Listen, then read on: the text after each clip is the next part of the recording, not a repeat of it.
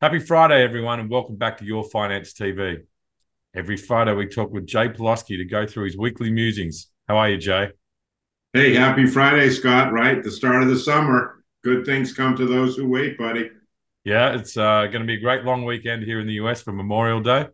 Looking forward to spending some time with the family, and the weather looks great here on the East Coast as well. All Indeed. right.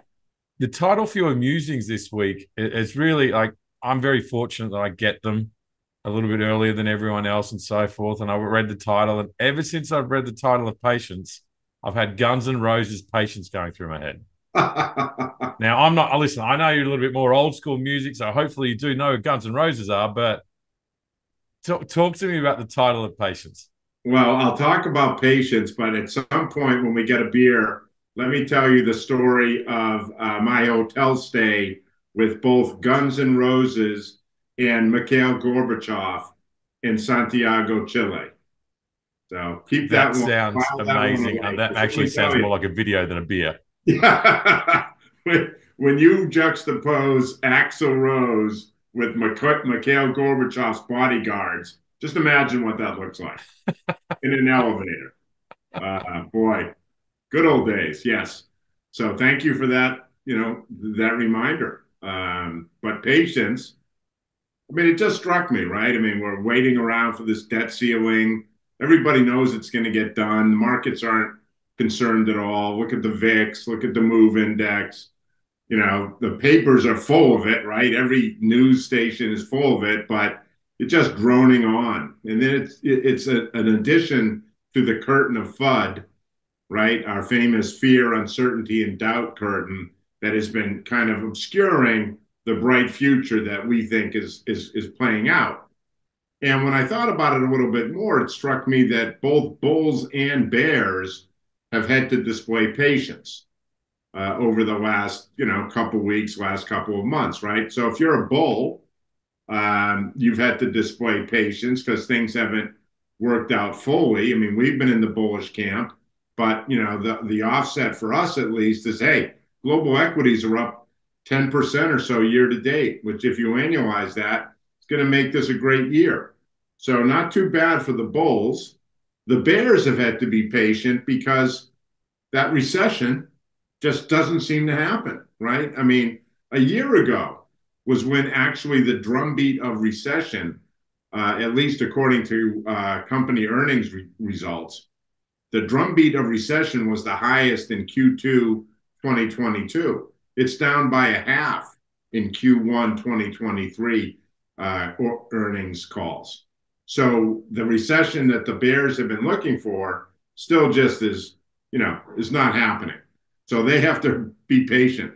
And it was interesting this week to notice that I think some folks are getting a little frustrated, right? Because we had three, at least that I saw, sell side strategists boost their S&P number at Citi, at Morgan Stanley, and who was the third? Where did I reference it? Maybe Bank of America? Bank of America. Thank you, sir. Yes. So Citi, Bank of America, and Morgan Stanley Investments, not the famous Mike Wilson, but Morgan Stanley Investments, all raised their 2023 year-end target for the S&P. So patience, people, patience, it's a virtue. Well, listen, the biggest story in the market this week's been Nvidia. No doubt about that.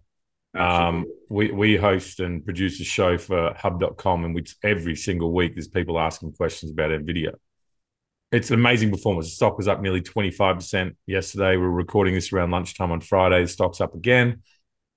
Last week, like you had like some crazy guest hosting you, Mehdi, and you taled about rotation and like That talk to was me. Like just you a still spin. think That was just to spin Marty around a little bit. the rotation side of it, like on a move like that, like are you still thinking you're going to see more rotation, or is the love for tech going to be like what everyone sticks to? Like everyone's talking about there's only probably 10, 12, 15 stocks that are really taking the market higher. Yeah, I mean, I'm not a fan of that argument, right? If you look at equal weighted NASDAQ, it's up about 18%. Okay, so the regular NASDAQ's up 20 plus, but equal weighted meaning, lots of stocks, lots of tech doing quite well, is up. I don't know. I mean, that was 17 was before Nvidia, so I'm sure that equal weighted performance is up. Plus, the other thing is we've talked about, one of the rotations was from the U.S. to the rest of the world, right? There are markets breaking out all over the world. Whether you want to look at Mexico, whether you want to look at Japan, there are multiple markets. Whether you want to look at Germany and Europe, I mean, Europe really led the way, right? But the idea that only a handful of tech stocks are doing anything for global equities is just completely, I believe, completely misplaced. Misplaced in the U.S. and definitely misplaced when you look at global equities, as we do here at TPW Advisory. So, look, your point's very valid, right? And we're on the AI train. We're believers in it. We're playing it through the semiconductor space, which we see as kind of the pick and shovel for the AI age. And importantly, we think this is one of the things that's caused some of these sell-side strategists to kind of throw in the towel, right? Because the S&P has been in a very tight trading range. Carter Worth, who is one of the more respected technicians out there, has said that it's the tightest trading range that he's seen in 5 years. And he expects it to break down. Now, this was pre-NVIDIA.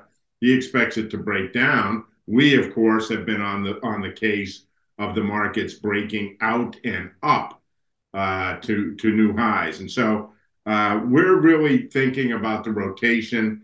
And the rotation here, as a reminder to folks who may have missed Marty and I last week while you were out, I think, was it swinging the little stick or something? I was swinging the golf sticks. I did a decent job of it for about 9 holes, and the rest of it was terrible. Sounds like my portfolio. You look at part of it, it looks pretty darn good. Then you're like, whoa, what's that over there? So the rotation, right, is our view is that big tech by itself can't really take the whole S&P higher as we expect it to go. So we are looking for a rotation. Big tech takes a rest. Look, this NVIDIA thing, by definition, not going to move 25% a day every day. So at some point here, pretty overbought, could take a rest and hand the baton off to the other segments of the stock market, which have not been doing well. And that's the rotation we're talking about. What is going to kick off the rotation, we believe, is the June Fed meeting. Not because they're going to go on hold, as we expect them to do, but more importantly, because we expect the Fed to also increase their 2023 and 2024 GDP estimates, which is what happens in June. They update their economic forecast. This update is going to be an increase in growth estimates and growth expectations. We think that's going to kind of put the nail in the coffin of the recession camp. It validates our middle path thesis, which we've been discussing for well over a year, right? Falling inflation, rising growth. The Fed is going to validate that in June. And we think that is going to force a lot of that cash off the sidelines, more sell-side strategists to give up the bear call. And that money will take us through the 4,200 level, which I think we're going to get through as soon as the debt ceiling is announced. We're pressing up against it again today.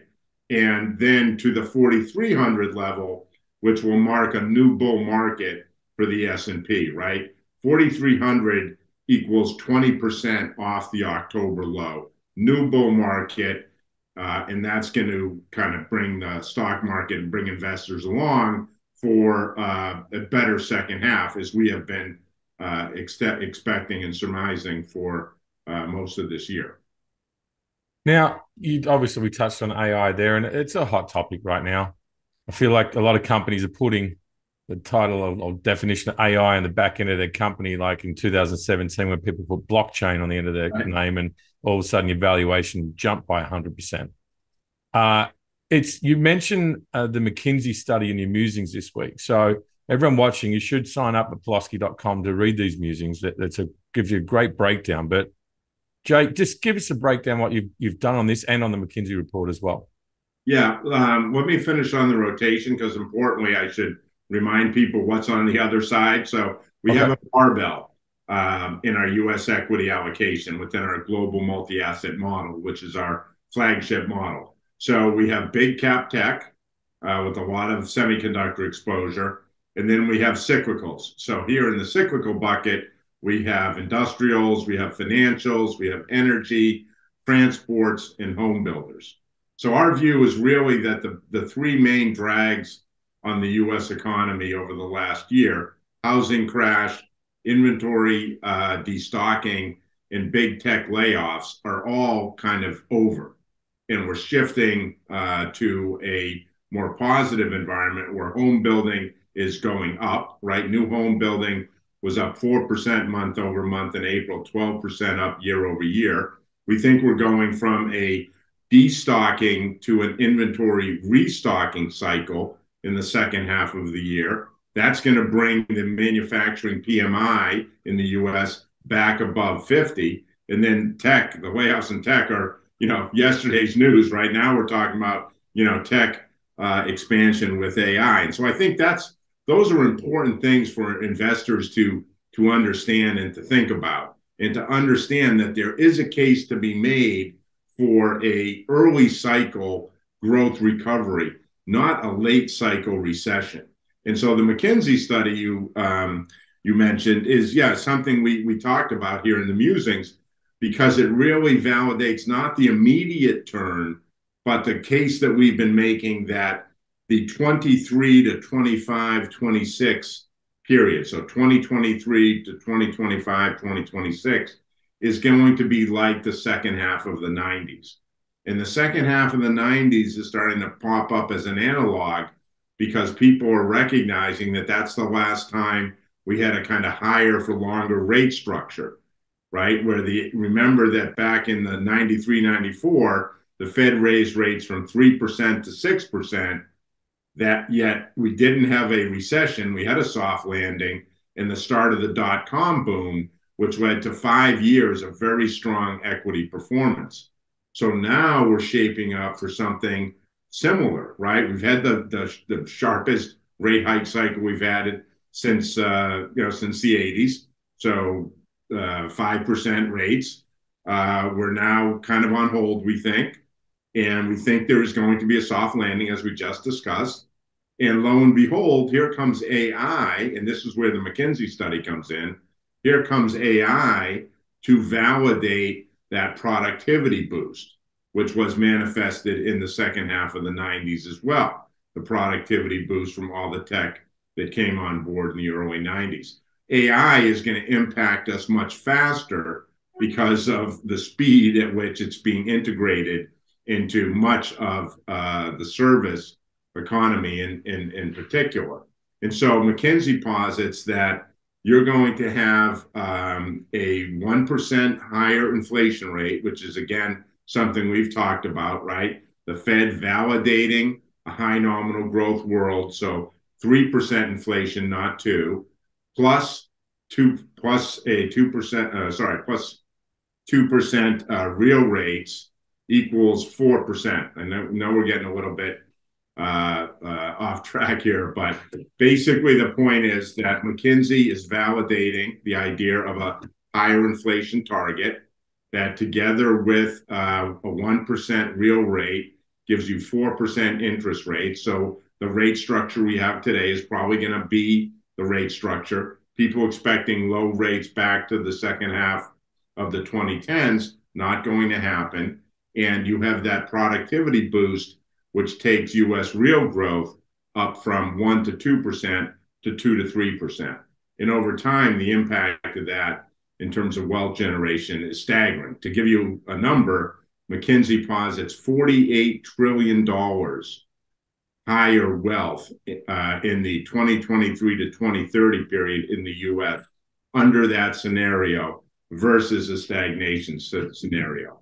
So to kind of sum all that up, we're starting to think, and getting some validation from others like McKinsey, that these next couple of years are potentially going to be like the second half of the 1990s, where from 94 to 99, U.S. stocks averaged 25% per annum returns, which obviously nobody, probably not even us, are positioned for at the moment. But that that kind of potential is starting to get validated, and AI is an important component of that productivity boost, which allows for the higher growth without sharply higher inflation, which in turn allows the Fed to accept a slightly higher inflation target than the 2% target they've had for the last decade or so. Thanks for that, Jay. Listen, a lot to take in going into a beautiful long weekend, which I know you're ready for and I'm ready for. I'm sure the viewers are as well. A lot, but looking forward to what happens in the market the next couple of weeks, and let's see if we get a change one way or another. Indeed. Well, I think we are. We're going to break up and out. The June meeting for the Fed is key, and we're positioned for it both in that big tech and the cyclical exposure we have in the equities, as well as our non-U.S. equity performance. But you're right, Scott. We've probably taken up enough time. One of the last things between the folks who are watching and the start of summer may be this video. So thank you for your patience and have a wonderful Memorial Day weekend and a great start to the summer. Thanks, Jay. And for everyone else out there, good luck investing.